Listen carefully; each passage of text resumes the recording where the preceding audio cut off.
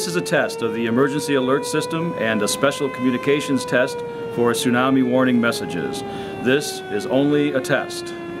Esta es una prueba del sistema de alerta de emergencia y una prueba especial de comunicaciones para los mensajes de alerta de tsunami.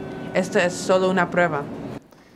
So today we're testing the tsunami warning system to make sure that the messaging not only gets to the local communities, but all the people along the coast that may be impacted by tsunamis.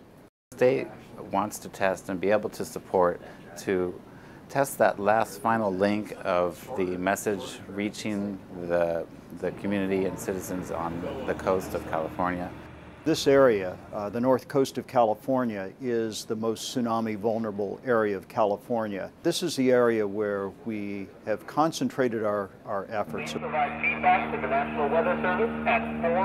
This year we've expanded our operation all the way from the Oregon border with California to Bodega Bay.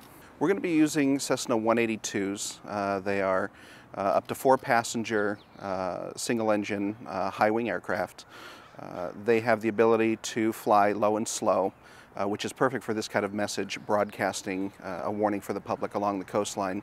There's a fault offshore, it's called the Cascadia Subduction Zone, that has the potential of producing a magnitude 9 earthquake and then uplift the seafloor with a very large, one of these big events, and then create a very large tsunami that can come on shore within the 20 to 30 minutes. We educate people in this area that if they feel long, sustained shaking from an earthquake of 30 seconds or longer, they should move to higher ground and not wait for a formal official warning.